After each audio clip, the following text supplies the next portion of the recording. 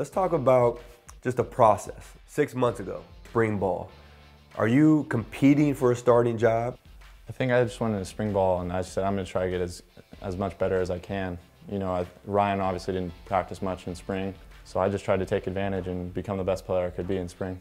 From a talent standpoint, from a skill standpoint, you know, was there anything mentioned to you or hinted to you that if Ryan Katz doesn't perform well early on in the season, then you'd be their #2 guy?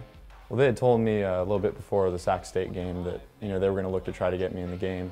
You know, they didn't really tell me what the circumstances would be or, you know, what it was really about. But, you know, I just tried to, like you said, be ready. And when I got that chance, you know, just try to make the most of it. So you get that chance second half of the Sac State game. Did you think you'd get that shot so early? I mean, I think, you know, mentally I was prepared for it and physically. I just think the whole experience is something, you know, you've never really been a part of. You know, in high school football, you know, in practice, there's nothing really like, you know, playing, you know, a Division I football game. Do you feel that sense of urgency to be great, not now, but right now? Yeah, absolutely. Because, you know, the coaches said it doesn't matter if you're a young guy, you know, or if you're a senior, you got to play as best you can. What can we expect from Sean Mannion moving forward? What can we expect from you and this Beavers team? We're just going to continue to work hard. You know, not the kind of start we like, but all we can do now is look forward and try to become a better team each day.